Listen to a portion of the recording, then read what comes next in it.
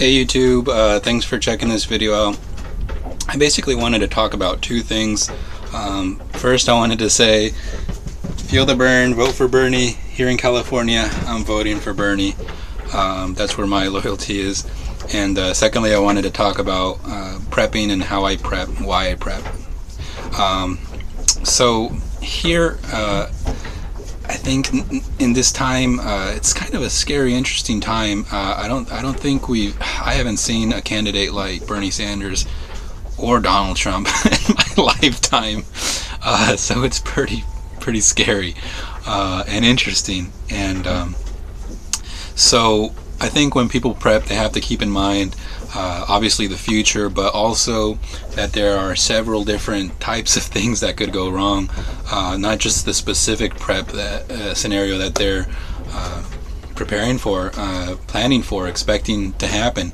I think because there's so many different types of scenarios, I think the smartest thing is to try to cover as many of those different scenarios that could possibly happen, instead of just putting all your eggs in one basket, whether it be if you feel it's going to be a market crash, a Great Depression, people are going to be fighting over bread and water and supplies, or do you think that we're going to have an earthquake? I think in California there is more chance of an earthquake happening than probably anywhere else in the world. But I think you have to be specific to certain climate and environmental hazards and catastrophes that could happen. So for example, here we have a great big deal of fire. It seems that we're getting heat waves more and more frequently. More and more bush is catching on fire and causing people to lose their houses, their businesses, and keeping them from going to certain areas because of legitimate wildfire. And that's kind of scary that it keeps getting hotter.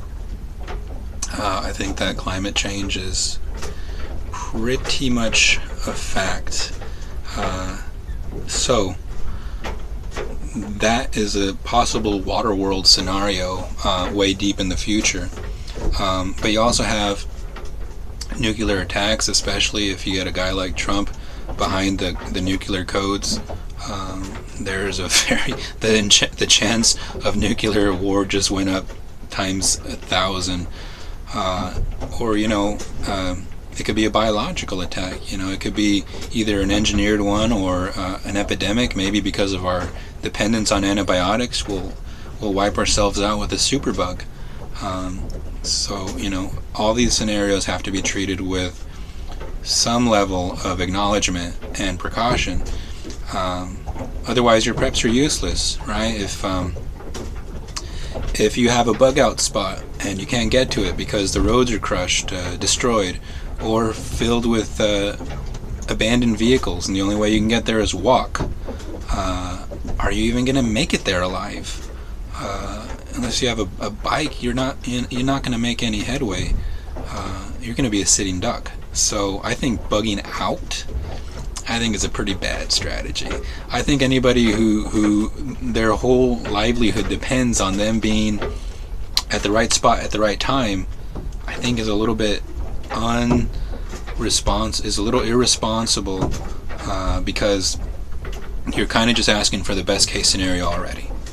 And it's like, okay, during a nuclear attack or even an epidemic, right, you don't know where exactly they're going to hit and how devastating the effects of that initial attack is going to spread.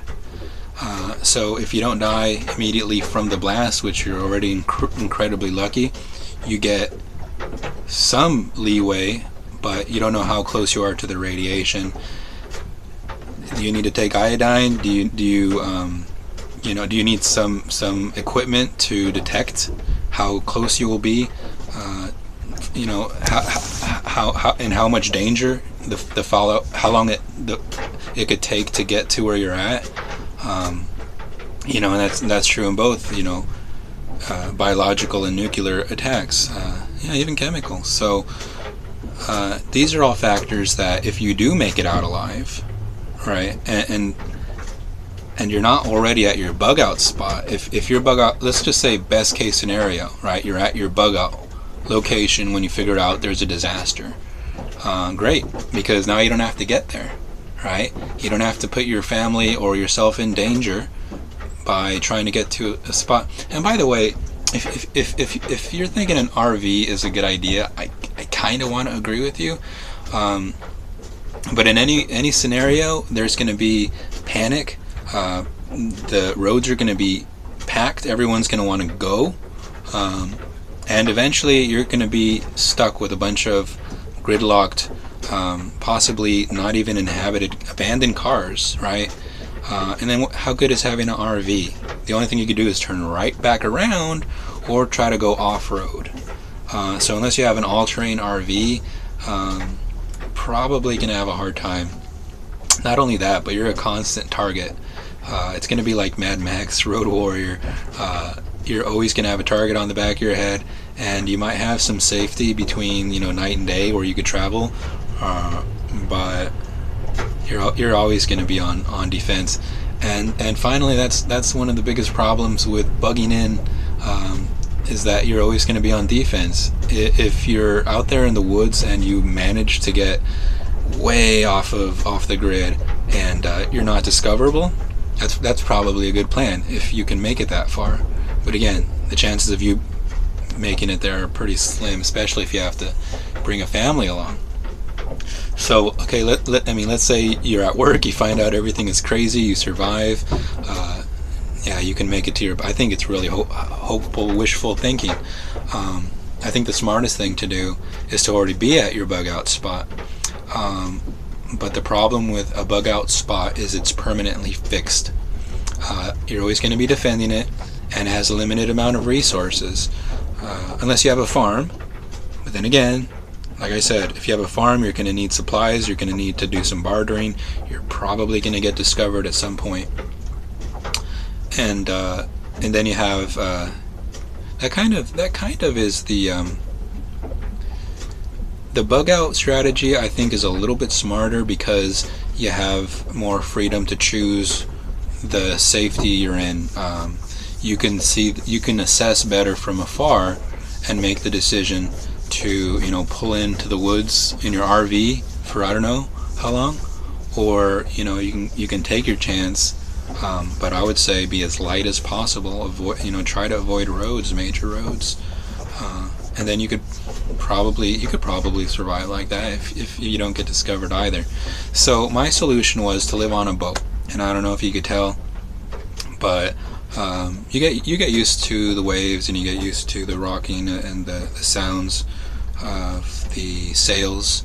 I have a sailboat, and my decision for that was you already have a built-in defense of anybody who wants to get on has to be either swimming on here, which is not advisable, or boating over here. You'd have to motorboat or paddle boat. So you already have a moat, right? And then on top of that, you have a lot less area to defend. There's less places that you won't see a threat coming.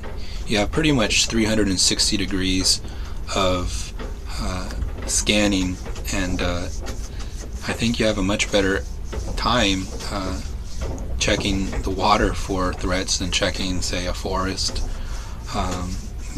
And also, you are mobile, and I think that's the most important part, is that it's never going to be encumbered on the ocean like it will be on the roads. And it's never going to be as dangerous, because if you want to get away from someone, you have a much better chance at getting away. You could run indefinitely, right? And unless they have like more gas or a faster boat than you, then you would have to defend yourself, last case scenario. But see, during an apocalypse or depression, gasoline's going to become a precious commodity, and sailing may not be as efficient, but it works, and it's free, and you can do it as long as there's air, so wind. Those things aren't going anywhere. And some sails, obviously. You can. I got spare sails, no big deal.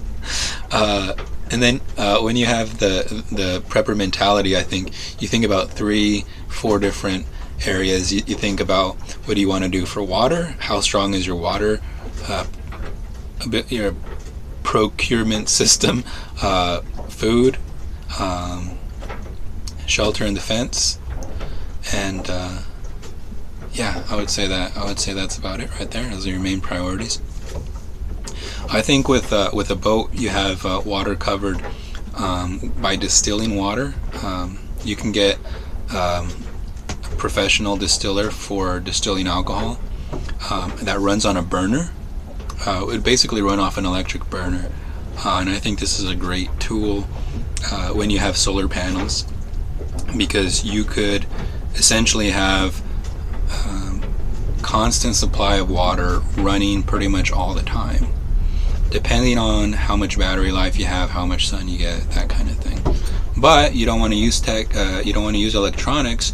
You could just as easily use the solar the solar heat from the sun, and condense water out of a bucket into some kind of a catching device, right? I've seen them do it on YouTube with man wild woman, or man woman wild, something like that.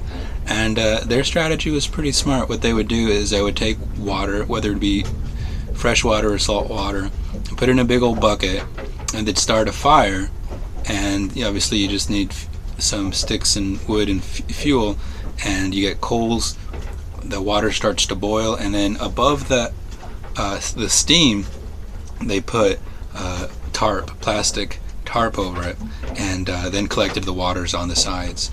And I thought that was brilliant, because now you have fresh water all the time, distilled water all the time, and you don't need a well, you don't need to be by a lake, you only need a few basic pieces of equipment and the sun, and you have yourself fresh drinking water.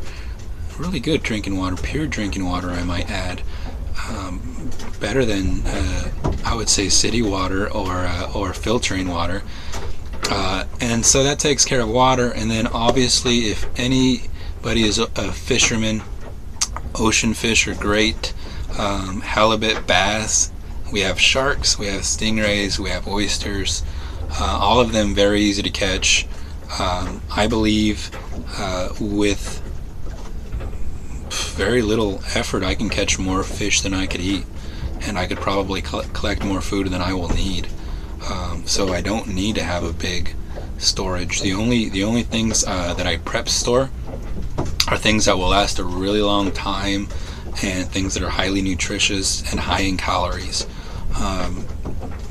Basically, I have a stock of honey, beans, black beans, some rice,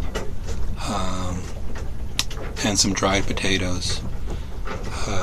I think the honey's awesome because it lasts forever. Like sugar, if you have a distiller, you can ferment water and make alcohol. So that is going to be very valuable.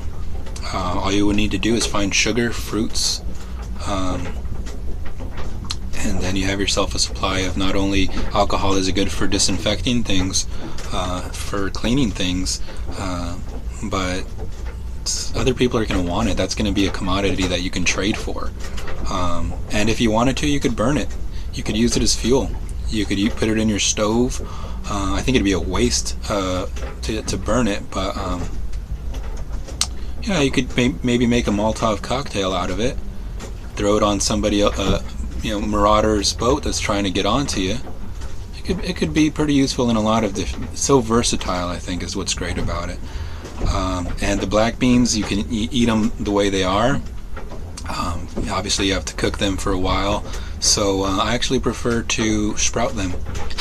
I sprout them because you can do two things with sprouts. You can eat the sprout, and then you can use the leftover, basically the seed. It opens up, and it's basically sugar. It's turned in. It's when it's sprouted. I'm not that scientific, but I've seen a lot of people do this before, And I've sprouted before. I just haven't been able to successfully make alcohol from the beans. There's a way you can do it where you can turn it into a mash, mix it with sugar and yeast, and I don't know how good it would be. So if anyone has tried turning beans into alcohol, please feel free to share that story. And so I think that water world kind of scenario, gives you more freedom. You have your food, you have your water, and security is so much better than it would be on land. If you want to get away from people, it's so much easier to find a spot to hide and to get away and to dock or to anchor, and you have less threats. You can see better.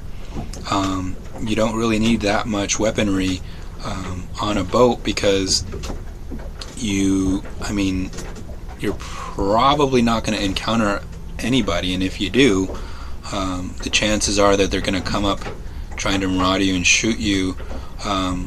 Might be pretty bad if you have a pretty decent response to it. Sending a Molotov cocktail out there, or even just having a couple firearms, maybe a shotgun, a rifle. You could improvise a flamethrower, or harpoon. You can go crazy with the amount of improvised weapons you can use on a boat. So I think your chances are better of either avoiding a fight altogether or coming out on top. If you have just slightly better defense capabilities than they do, you could survive it, come out on top. So I guess thank you for watching my video. I'm also going to be having some other videos on everyday carry items, which I think are really fascinating to talk about and to think about. Trying to think if I missed anything. Alright, well, please leave me any comments on your strategies, on any tips that you have. Please like it so that I know that this is the kind of thing that you guys are interested in. And I hope you guys have a great day.